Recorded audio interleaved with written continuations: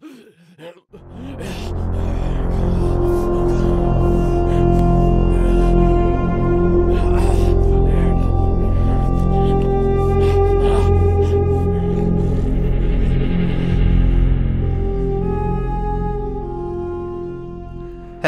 everybody, welcome back to another rare mini boss spawn guide here on Borderlands 3.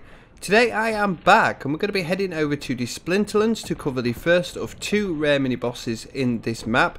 We are starting off today with the Road Dog. He is a rare mini spawn boss which can be found in a Cult of the Vault camp pretty much in the middle of this map. So, as always with these guides, I will let you guys know everything you need to know about this guy, how to find him, exactly where to go to farm him, respawnable points, etc., as well as his legendary and unique drops if applicable, and then a little bit of trivia about him as well. So, without further ado, let's start off the guide and we will go at the beginning with how to get to him. So, you want to head over to the map, the Splinterlands. There are two fast travel points to this map. We're going to be starting off by going to the main entrance to the Splinterlands here at Pit's Stop. If you want to go from the other fast travel point, you have to progress over there and unlock it first. But it really doesn't matter because it is pretty central location, so it's about the same time to get to him. So you're going to want to head to this area right here. It's a bandit camp right in the middle of the map. Just opposite of where I put that waypoint is where we're going to be actually going to respawn. So yeah, basically all you've got to do is head to the bandit camp. Just basically get a car from where you are, drive straight on, and then head to this middle section right here. There is the exact spot of where we're going to respawn in at. On our second run, and then it's just a case of running down to the camp to actually get to him. If you want to go from the other side, there is the fast travel point over there, and again it's just pretty much a straight drive, so you can't go wrong either way. So yes, let's go and start this then. So right from this fast travel point you can just go ahead and get a car.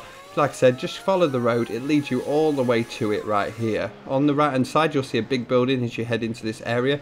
There is the save point right there. Make sure you hit this and you'll be able to respawn here every single time, and then it's just a case of running down this hill and going slightly to the left to the main entrance of the camp.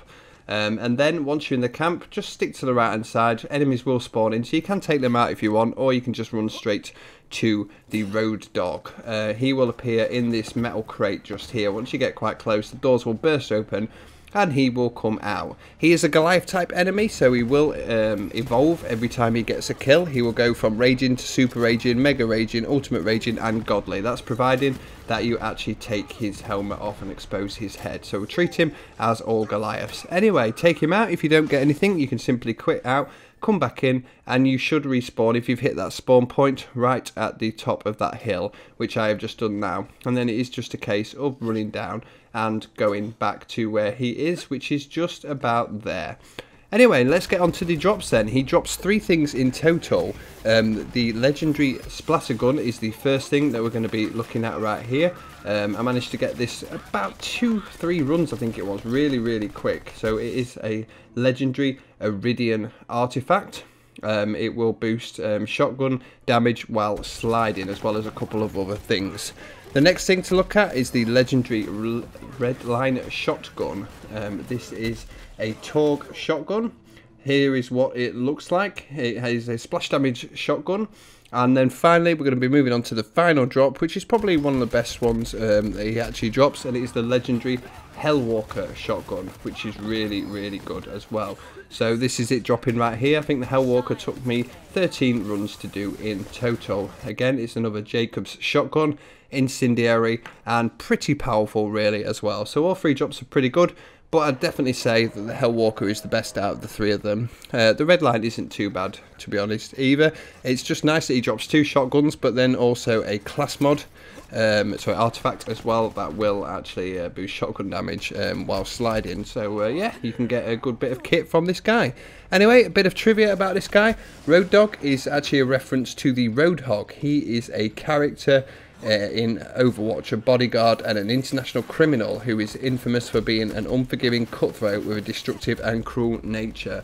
And if you actually look at a picture of Roadhog, or you play Overwatch yourself and you know the character, you will see that they've done a pretty good job of making this Goliath here look like him. It's also worth noticing as well, mentioning that he will kind of drag you in with his little attack. It kind of like shoots something at you and pulls you back in. Also, he does regenerate his health on evolutions as well, so be aware of that. Make sure you kill him pretty quickly. Anyway guys, that's everything you need to know about the rare mini boss spawn of the Road Dog here in the Splinterlands. Like I said, this is one of 2 rare mini bosses in this area. Just to the right of where I am now is Princess Tarantella 2. She will be coming in the next guide. Anyway, check out the link in the description for the playlist for the rest of the rare mini boss spawn guides. They will all go in there, and I will see you guys in the next one.